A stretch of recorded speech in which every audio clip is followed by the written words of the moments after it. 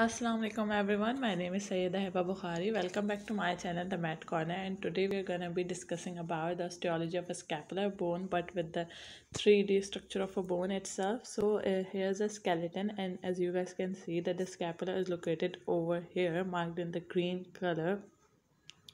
So this is the scapular bone which is located on the posterior lateral aspect of the human body. If we turn around the skeleton, and this is the posterior side of the skeleton, you guys can see clearly that this is a triangular bone located on the posterior lateral aspect of the human body. So if we isolate the scapular bone itself, so as you guys can see, it is more like a triangular bone in shape which is located on the posterior lateral aspect of the human body. So the scapular bone is having the two surfaces, 3 border and the 3 angle, as we have discussed earlier. As I told you that if you take a close look on the scapular bone, so the scapular bone is having two surfaces, the costal surface or the anterior surface and the dorsal or the posterior surface of the scapula. So how to differentiate between the costal and the dorsal?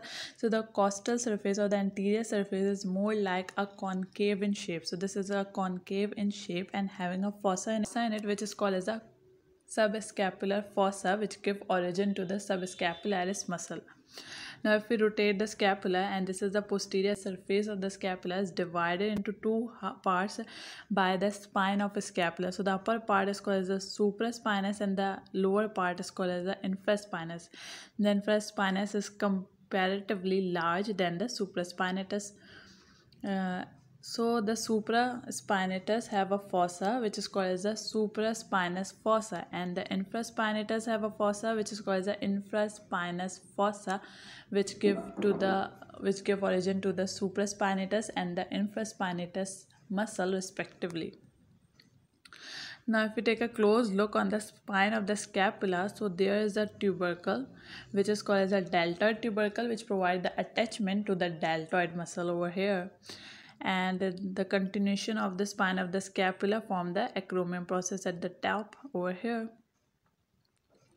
Now let's discuss about the border of the scapula. So the scapula is having basically 3 borders: superior, medial and the lateral border.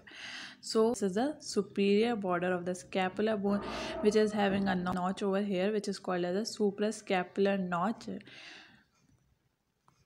This suprascapular notch is located on the superior border of the scapula, which provide the passage to the suprascapular nerves. Now let's take a look over the lateral border of the scapula. So this is the lateral border of the scapula, which is having a glenoid cavity on the top, and rather than that it have a supraglenoid tubercle which is located just above the glenoid cavity, and below it have the over here it have the infraglenoid tubercle which is located just below the glenoid cavity. So supraglenoid tubercle above the glenoid cavity and infra means below the glenoid cavity. Now let's talk about the medial border of a scapula. So the medial border of a scapula has nothing more prominent structure over here, but it provides the origin insertion to some muscles which we will discuss later.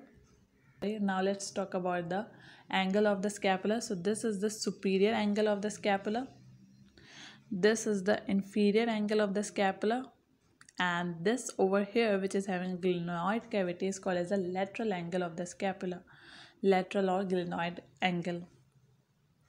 So that's all about the osteology and important landmark of the scapular bone. I hope you guys understand it very well, and if you do so, then make sure to like and subscribe to the Med Corner. See you in the next video. Take care. Bye bye. Allah Hafiz.